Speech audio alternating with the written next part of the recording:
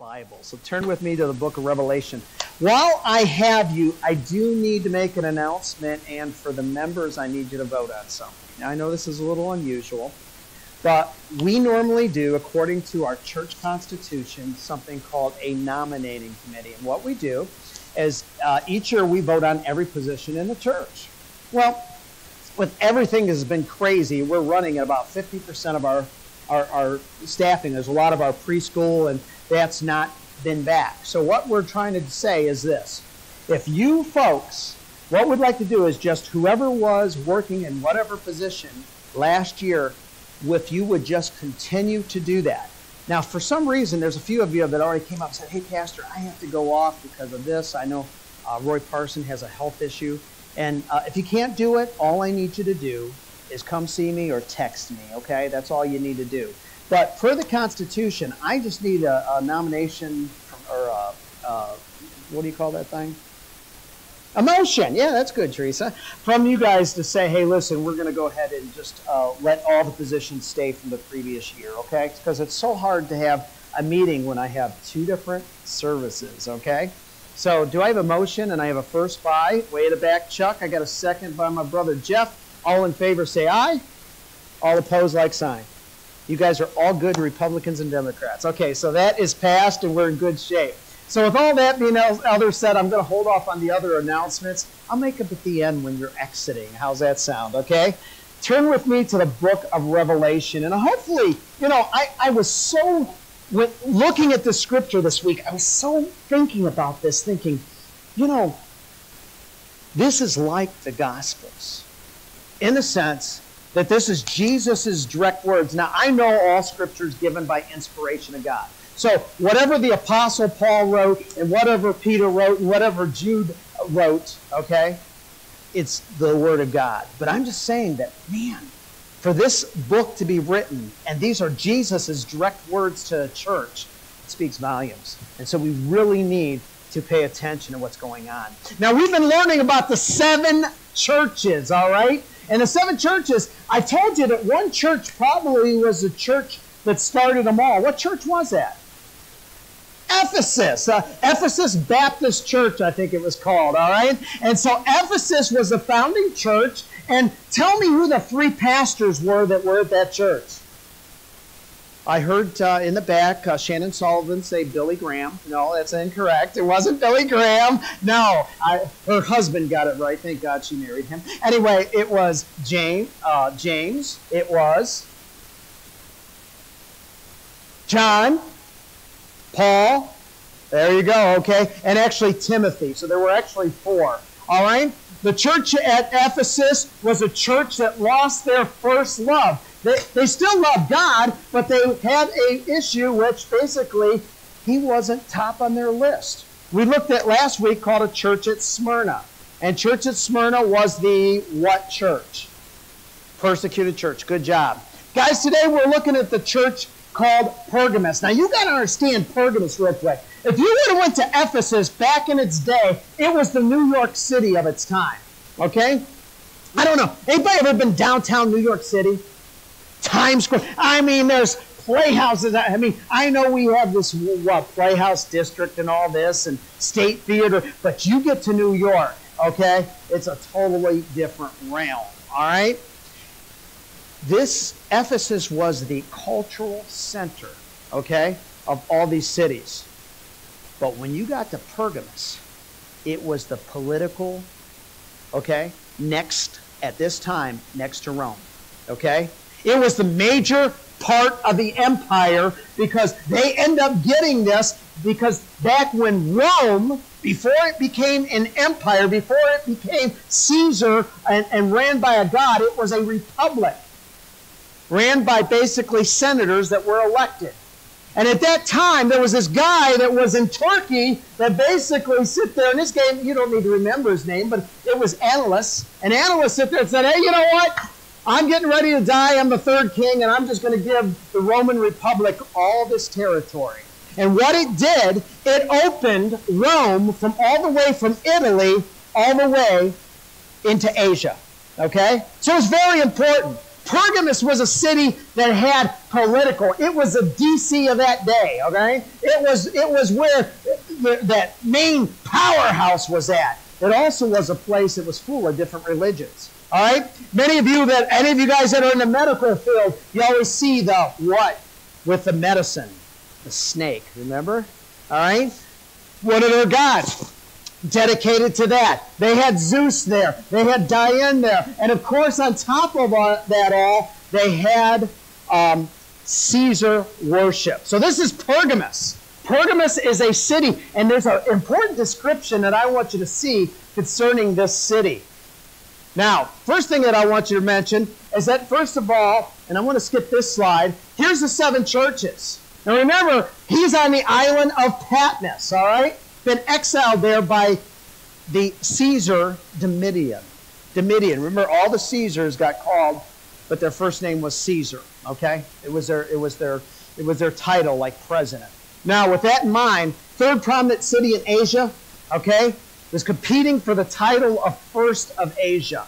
Located 50 miles, okay, north of Smyrna, an important city of commerce, capital of the Mysia region.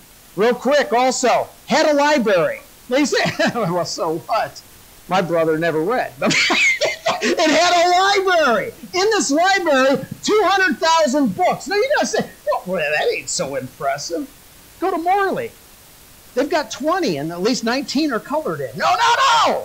This is a city that had 20,000. You got to understand, they didn't have like regular books we had. They had parchments, all right? This was the biggest collection of library next to Alexandria, Egypt. So it was considered an education capital, all right? It was the OHIO, okay? It was the Yale. It was the Harvard. Very educated, extensive in this community. It was credited with inventing parchment. You say, what in the world is parchment? That's what they wrote things down on, all right? All right, it was prominent in medicine and in healing. With that in mind, what else do we know? It was a judicial city, all right? Here comes a judge. Here comes a judge. So it was one of the ones that you would go, and it was like going to the Supreme Court before you went to Caesar, all right? And they regularly held court there. Christians would have faced peril daily. And we're going to talk about that in a minute. Also, idolatry, emperor worship was very widespread. And in the midst of this, we find the Church of Christ. So with all that being said and done, let's take the text and let's see what God has to tell us. And we're going to take this verse by verse. And notice he says this starting in verse 12. He says, to the angel of the church in Pergamus, he says, write. Notice what he says here. He says, I know. Remember, Jesus says that all the time. He says, I know your works. And I remind you that Jesus is walking through what? While he's sitting there and talking to these churches, what is he walking? What is he doing?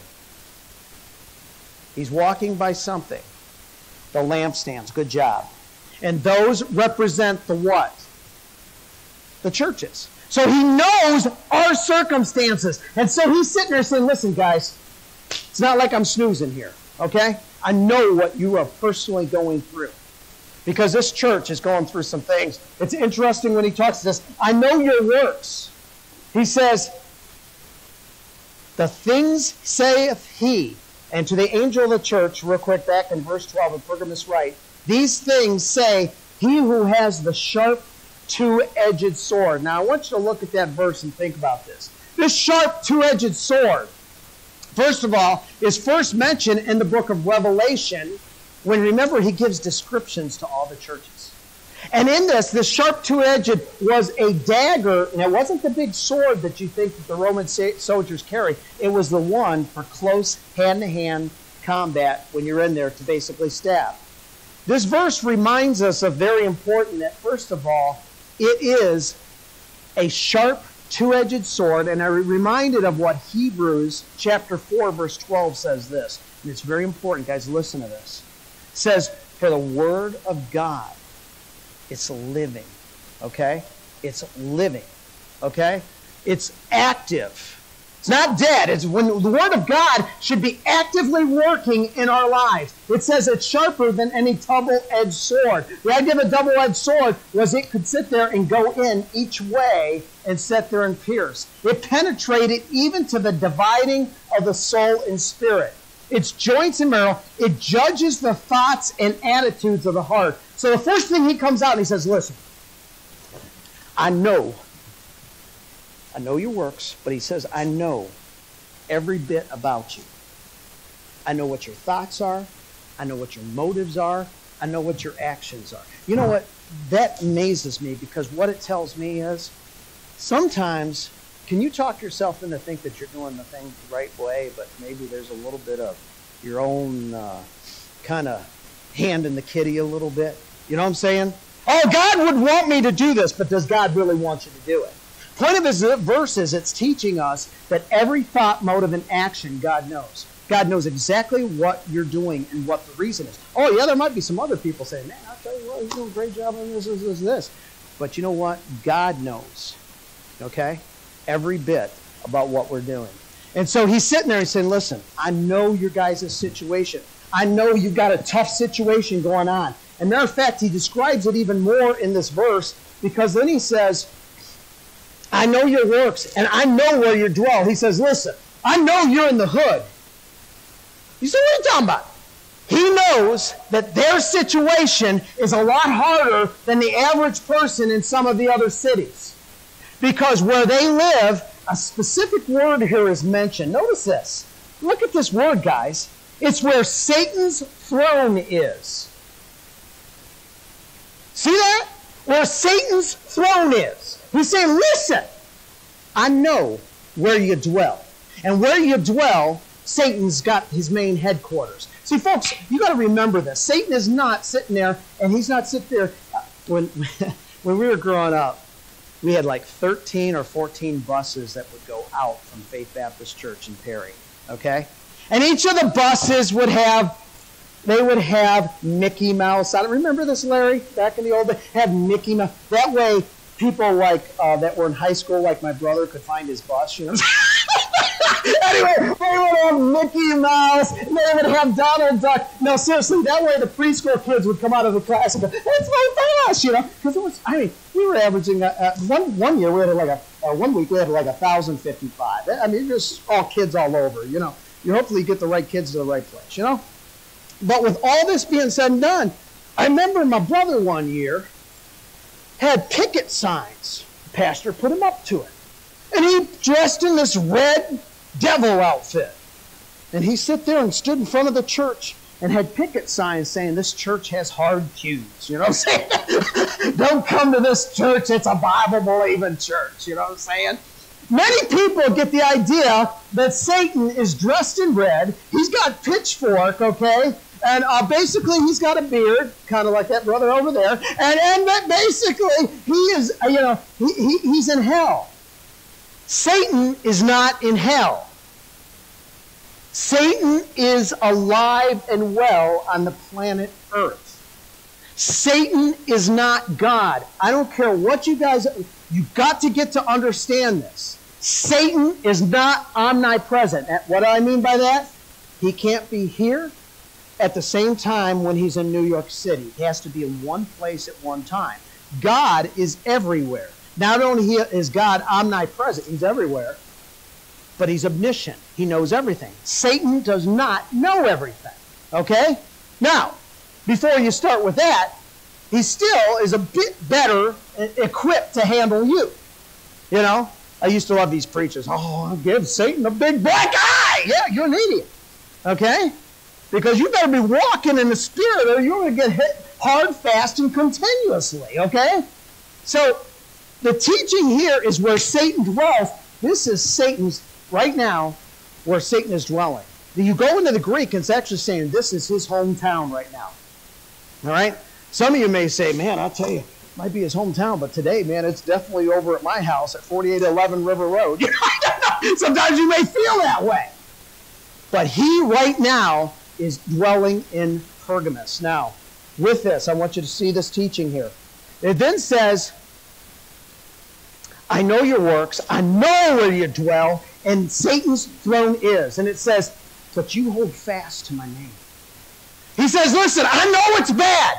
I know you're in the political capital of this area. I know that there is a lot of pressure on you. I know that there is gods to everything. You can't swing a cat. Not like you should swing a cat, but you can't swing anything without hitting, all right, some god to something.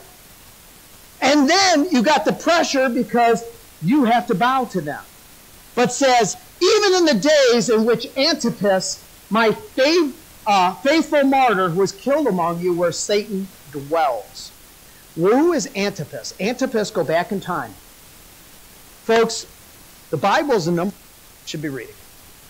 But, hear me out. If you ever want to be challenged, the next book I would recommend you read, that all Christians should read, is the Fox Book of Martyrs. Now, do not pick up the copy that was in the early, because it was written first in around the 1700s. So it's, thus saith he got stabbed. So you don't want to get the old copy with the old English, okay? But you get the updated, which is available on Amazon. And it tells a story of the Christian martyrs all the way from the apostles, all the way up currently to the 1950s, 1960s, and all the way even to what's happening in Nigeria right now. So it was updated till about 2017 currently. But the Fox Book of Martyrs, the original writing, went to about the 1700s, and it traced martyrs in the Bible. Antipas was a man that sit there and boldly would not back down in the area where Satan dwelled. So what they did is, they took him, and at that time, they put him in a giant bull. And basically, they boiled him alive.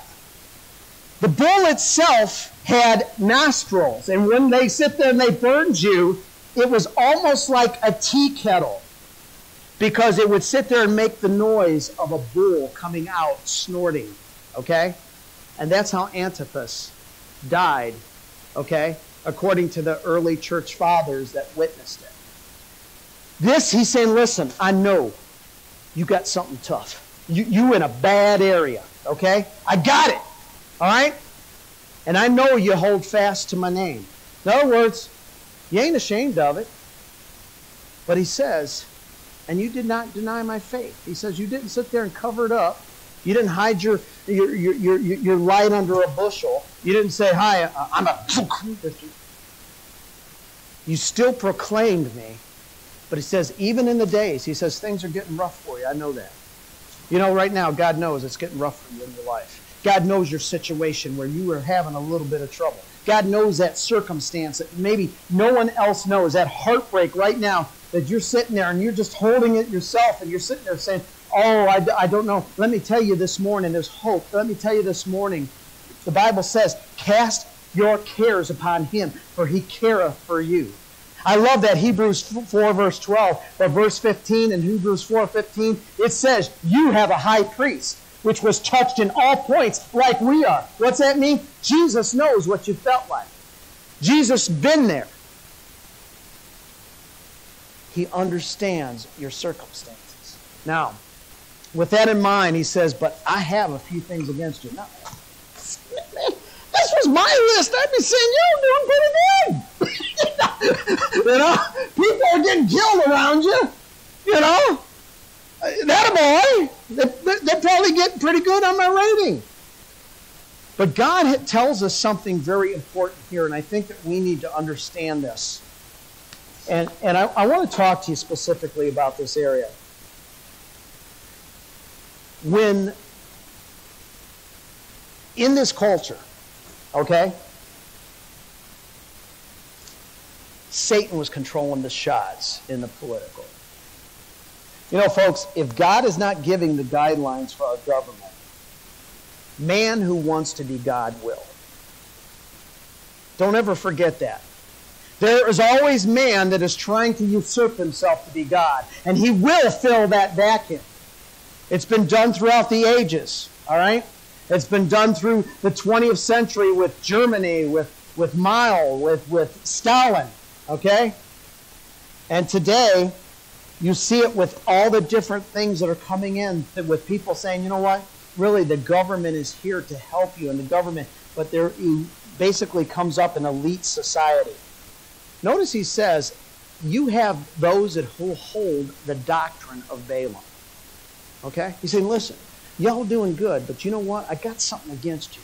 Because y'all hold the doctrine of Balaam. You say, what in the world's the doctrine of Balaam? You got to go all the way back to Numbers 22 through 25. Now I'm going to give you the short story. You ready for it? Okay. Two guys. You got Balaam, who's a prophet. All right? And you got Balak, who's the king of the Moabites. So you got Balak, who's the king of the Moabites, and you got Balaam. Well, Israel is just coming through. They are stomping every nation. Everyone's hearing about it. Fear has came because Egypt, that was the powerhouse at that day, has been totally wiped out. So, what ends up happening is, Balak sits there and says, listen, Balak, listen, you got to go curse these Israelites for me. There ain't nothing we got. We don't have any military. We have a military, but they ain't going to be able to stop these guys. So, Balaam sits there and says, well, how much you offering? The guy sits there and says, I'm going. So he gets on a donkey. The first mention of a jackass in the Bible in the King James Version. Okay? All right? First Democrat ever met. No, I'm kidding. And anyway, at this point, he gets on the donkey and he starts going, and the Bible says that all of a sudden the donkey sits there and goes to the right. Republican. No, I'm kidding. And he goes to the right and smashes Balaam and the donkey, and he sits there and he starts kicking a donkey, and the donkey just sits there and goes, kind of like how you guys give me stares during the service. So at that point, he gets the donkey to start going. The donkey sits there and goes to the left. Crushes his other leg. He's just beating that thing and just saying, go, donkey, go, go. And finally the donkey starts going a little bit. At this point, the donkey sits down. This is in Numbers 22. And Balaam gets mad. He starts cussing at the thing. Oh, don't act no more holier than thou, like you never got mad at something in your life, And he's sitting there kicking this thing, and he's beating this thing. And the donkey, the Bible says, speaks to him. Now, some of you, that was a miracle in itself. But you all forget one thing, too.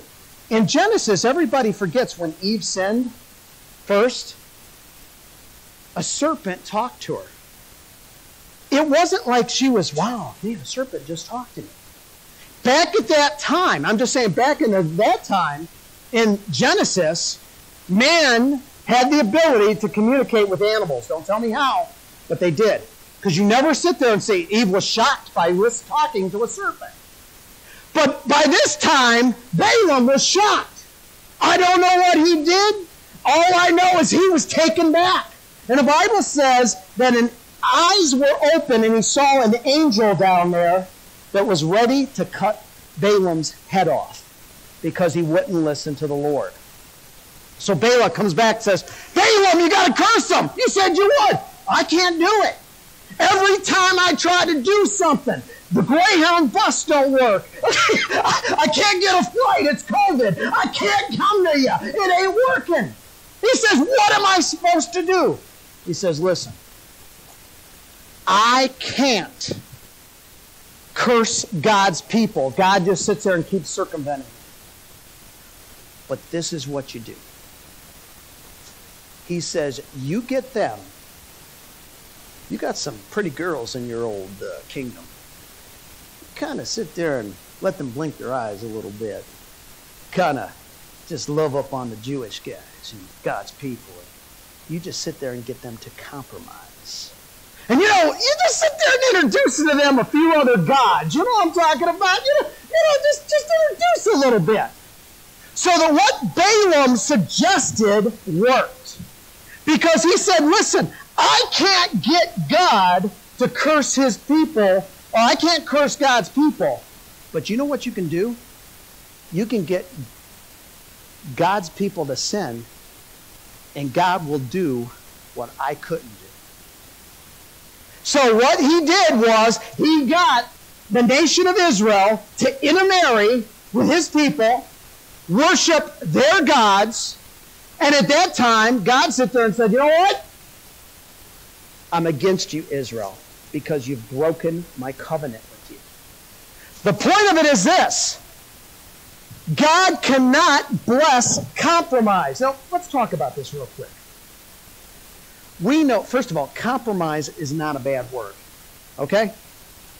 I compromise with my wife all the time. She tells me what to do, when to do it. Yes, ma'am. Yes, dear. Seem reasonable to you men? That is compromise. Okay, amen. I get it, Jeff. I get it. You know, what is it? Happy life, you know. Happy wife, you know what I'm saying? You know, instead of a black eye for the guy. I mean, it's a better way. You know? Compromise is good. It would be good to see if sometimes the Republicans and Democrats could compromise on certain things to sit there and do what's best for the nation instead of their own agendas, okay? But when it comes to compromising the Word of God, and it comes to compromising the doctrine, and it also comes, and you say, well, this ain't that big of a deal, compromise. Yes, it is. Because many of us will compromise in small areas. We don't think it's that big of a deal. It may be, you know what? I pay the government enough. They don't need to know about those other things that I do. Okay? You're forgetting you're owned by God.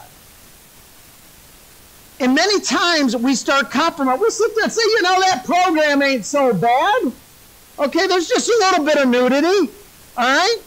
That Facebook thing isn't so bad. I don't mind sitting there and seeing some of those things. And we start compromising in small things. But God sits there and says, you know what? I can't have that.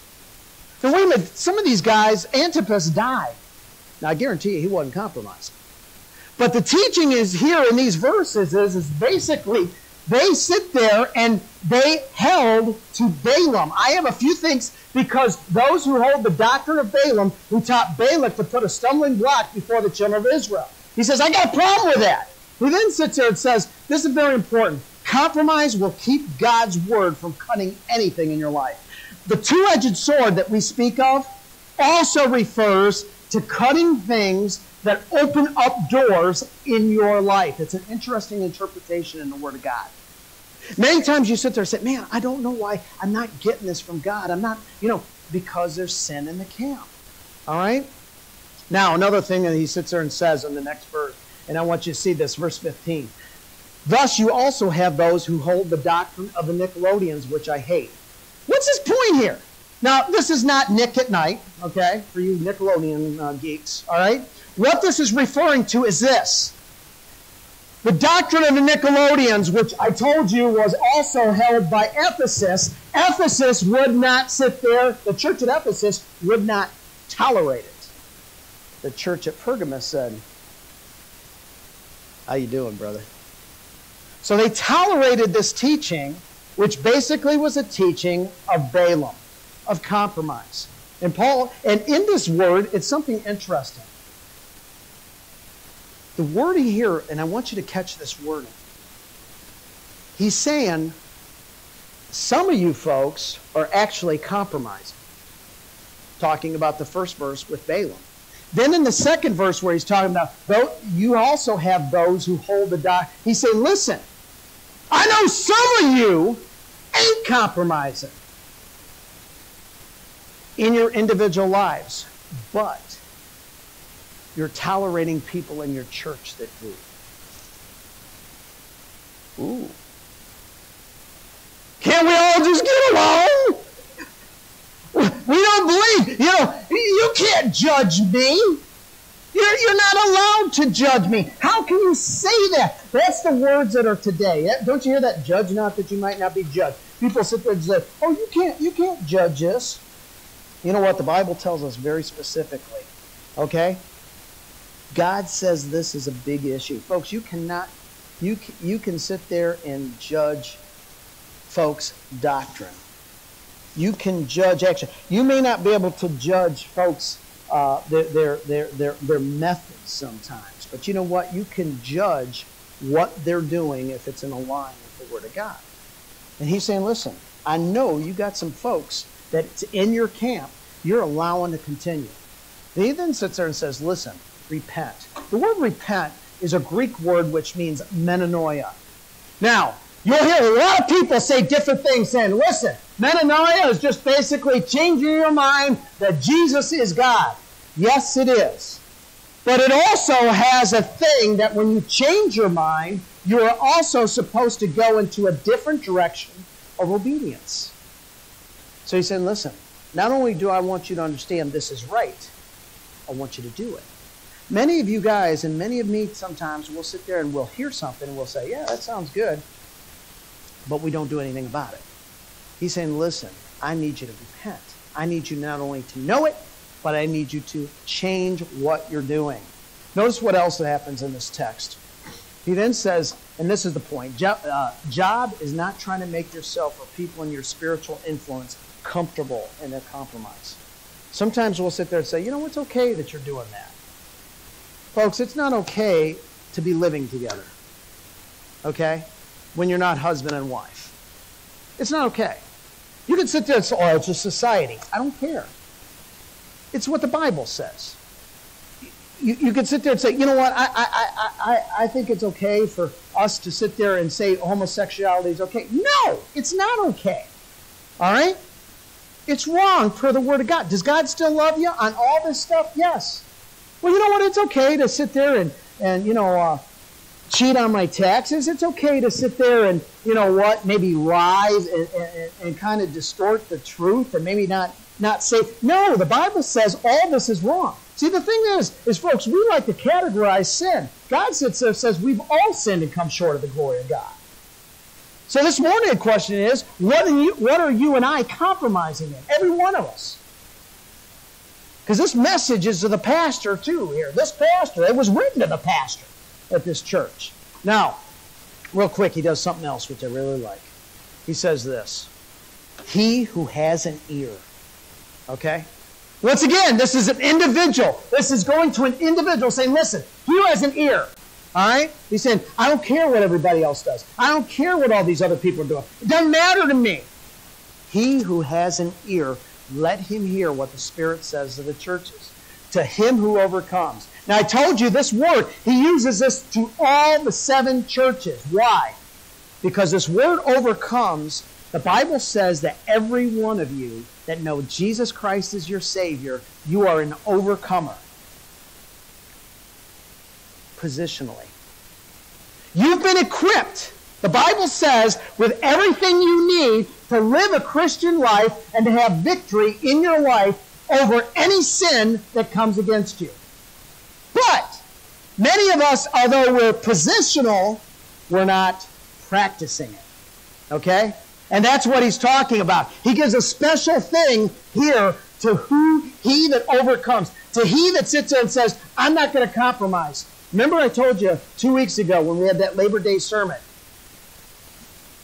If you're saved, you're a son and daughter of Jesus Christ. But many of us are not in the will of Jesus Christ. What do you say about that? Now, I'm not talking about the will of not only just us living for him. I'm talking about an actual will which God sits there and promises special blessings in the kingdom. You and I cannot not sit there and say that there are not specific rewards. The Bible speaks of rewards extensively, not only here on earth. Many times when you and I compromise, we cut off because God will not bless a mess. We will not receive those spiritual blessings of Ephesians 1:3, which talks about you and I have them. God has them reserved to bring them into your life, but you can't get them because you are cut off from it. Not because of God, but because of your own choices. But that also works in the heavenly realm. And he's sitting there saying, listen, you that overcomes are going to have a special blessing that is going to be different from all the other folks that's in heaven. This is important for you to understand. Okay? Not everybody's going to get a soccer ball in heaven. Not everybody gets the trophy. Okay? All right? The soccer moms will be upset. But the teaching of the Word of God says there are special blessings that only come to those that sit there and do what Jesus says. And then notice what he says here. He says two things. Now, some of you are going to sit there and say, well, I don't care. I don't want that thing anyway. But I want you to look at what he says. He says, to them, I will give some of them the hidden manna to eat. Now, some of you see us saying, listen, my stomach's full. What do I want to eat this hidden manna for? Well, that was heavenly food. What is that specific? The word hidden manna is an interesting word because it actually, in this text, refers to that you are going to have specific time with Jesus. You say, well, we're all going to see Jesus. No. In the kingdom. Folks, I know you all, there's some folks that are retired. Guess what? You're not retired in the kingdom period. See, work is not, a curse. Everybody thinks, man, Adam and Eve sinned and work's a curse. No. They worked during the Garden of Eden before. Okay? You will have a job in the millennium kingdom. You will. You're going to be assigned.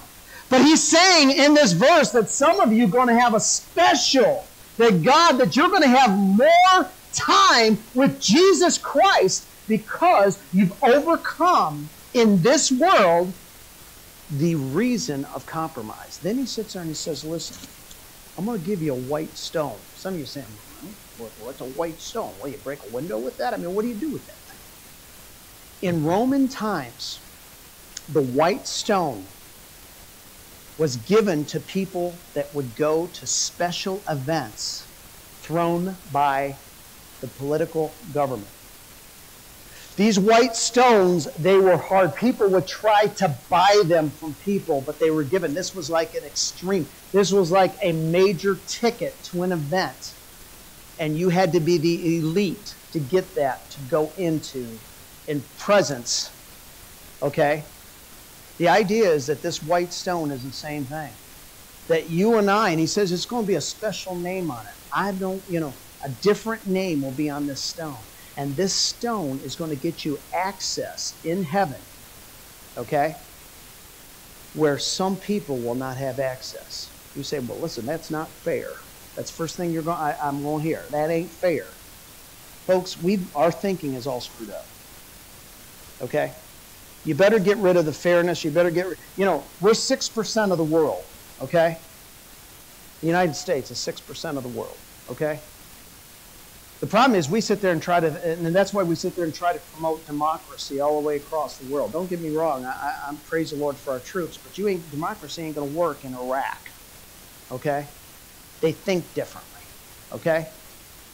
You can't just sit there and legislate our American dream to every place in the world because they just don't buy it, all right?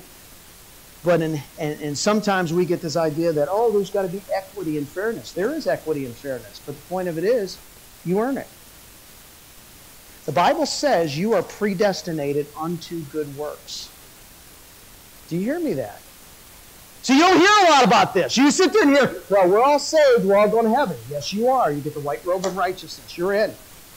But you would have to mutilate Scripture from the Gospels of Jesus, including the book of Revelation, including the book of James, including the book of 1 Peter, including Timothy, because it talks about rewards, rewards, rewards. So folks, he's saying to me, he's saying, listen, if you want something a little more better in this life also, if you want to sit there and see your circumstances change, if you're up against a wall and you're sitting there saying, I can't come past this, the question you need to ask, you can go to church as much as you want. You can pray as much as you want. You can do Bible study as much as you want. But if there is sin in the camp and there's compromise in it, God's saying, listen, I'm not going to cut that stuff out. I'm not going to open up the doors. So folks, you and I got to remember that. When we seek to please God, God is not a God that is a God that sits there and says, I'm good with second. I'm good with third place. Hey, fourth's okay with me. I know you're a busy man. God's saying, listen, I'm uno. Ain't no other God beside me. And that's what the teaching is to the church at Pergamus. Let's close in prayer. Father in heaven, I thank you for this time. I thank you for these folks. And Father, Lord, there's been a challenge here. And there are some folks here that may have no issue with compromise. I get it. But Father, I was thinking to myself, I did. God, each day I beg you from Romans 12, 1 and 2, that I present my life as a living sacrifice, holy and acceptable, which is your reasonable service. And then you say, don't be conformed to this world, but be transformed by the renewing of our mind, so that we could prove what is good and the perfect will of our Father. God, I'm asking that you open up doors in our lives, Father, Lord, that we can become more like you. This life really is just learning to love you in the next. And Father, Lord, we miss out. I know one day I'm going to stand before you, and there is a judgment seat of Christ, and it's a judgment of rewards. Every Christian will stand there. And I'm going to see things that I missed. I'm going to see things that I've done wrong because I did it for the wrong motives. Oh God, I just pray for the time I have and for the time these folks have, whatever time you've given us, whether you've given us 40 years of life or whether you've given us one, that we seize the day. Because it doesn't matter, Lord, what we've done in the past. It matters how we finish the race. And that's the beautiful thing about you. There is forgiveness in the name of Jesus Christ. So this morning we come to you and we ask for that. And Father, we thank you for this time we have together. We ask this in Jesus' name.